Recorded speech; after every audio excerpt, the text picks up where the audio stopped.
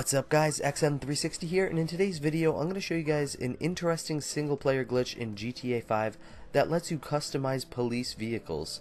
Now, as many of you know, the police vehicles are storable in single player, so you will be able to keep these vehicles. So to start this, you're going to want to start off as the character that you want the police vehicle to be on, the one that you're going to store the vehicle with in the garage. So I'm going to start off as Michael here. You're going to steal a vehicle from the street, and you're going to want to try to steal a car that is highly customizable, one that has a lot of options in Los Santos Customs. So once you steal the vehicle, you're going to make your way over to Los Santos Customs with the stolen vehicle. And once you're inside of Los Santos Customs, what you're going to do is you're going to upgrade it as much as possible. You're going to upgrade everything from the engine parts, the transmission.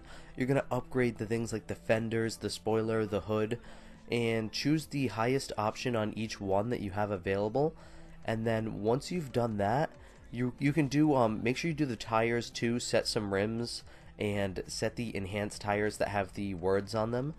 So once you've done all of these things and upgraded everything as much as you can, you're going to exit Los Santos Customs with this vehicle, and you're going to make your way over to a police station.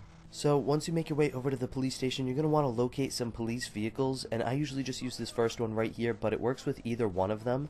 You're going to steal that police vehicle, and you may get shot at, so just be careful of that you don't get killed.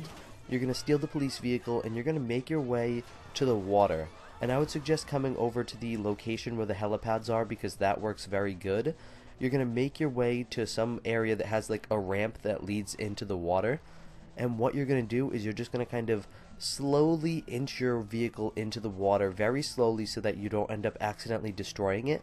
And you want to turn on your sirens on the top and just keep looking at your sirens. And as you're slowly going into the water, you'll notice you'll eventually reach a point where your sirens break on the top, and mine are kind of damaged so you can't see it that well, but when your sirens are fully intact, you'll notice that they kind of like stay in an on position. They stop flashing. Your vehicle is not destroyed, but they kind of like stay in an on position.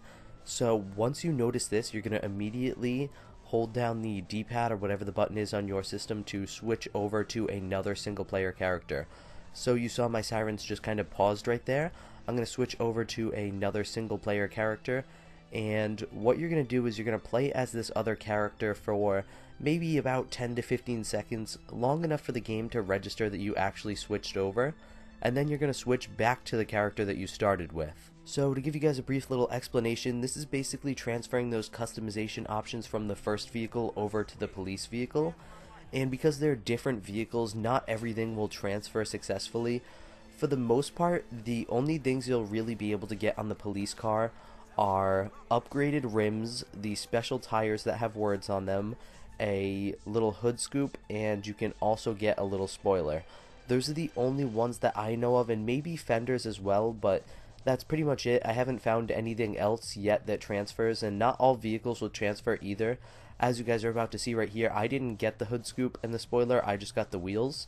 So you will have to do a little trial and error with different vehicles to see what works, but eventually you can get some very cool vehicles that have options that you normally can't put on the police vehicle because you can't customize it at all.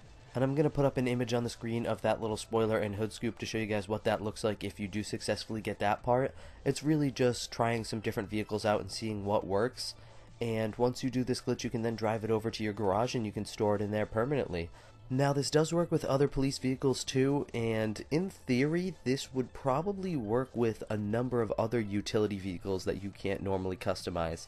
I've only tried it with this one vehicle, but if anybody successfully customizes another uncustomizable vehicle in single player, let me know in the comments down below. So unfortunately there is no known way to do this in online as of now, but still a pretty fun little trick to do in single player, especially because you can just drive it into your garage and save it forever.